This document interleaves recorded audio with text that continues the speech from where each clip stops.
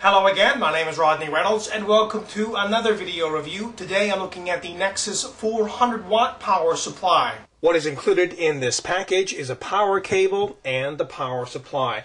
And in this particular case, this power supply separates itself from most because it's extremely quiet at around 22 decibels in idle mode. And I will show you how quiet it actually is a little later on in this video review. Also, this power supply is rated at 400 watts, which is plenty for most computer systems on the market today. Now you might be wondering, how do they come up with this 400 watt rating?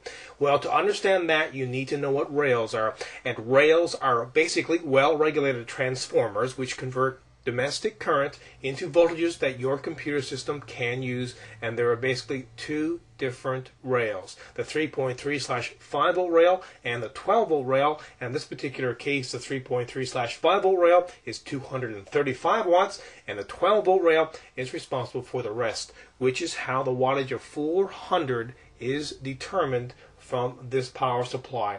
Now, the 3.3/5 volt rail is responsible for the motherboard, the memory, the PCI cards, the AGP cards, and so on, while the 12 volt rail is responsible for the hard drives, DVD, CD-ROM drives, fans, etc. This power supply has one fan, an on-off switch, and this is where the power cable goes installed. And it also has some vents here at the back. Now, this will be inside of your case, so you're pulling air from the inside of your case, and it's going to be vented right out the back.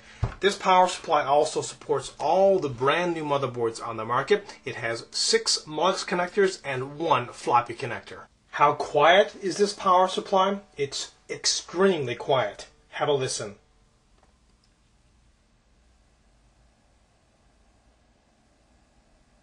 It's so quiet you really can't even hear it, and this is outside the case. So when it's inside the case, you are definitely not going to hear this power supply.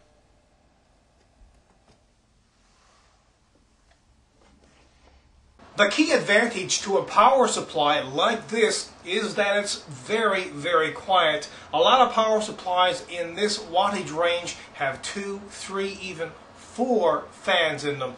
That does make them very loud. So this is an alternative to a power supply like that. Overall, this product is kick-ass.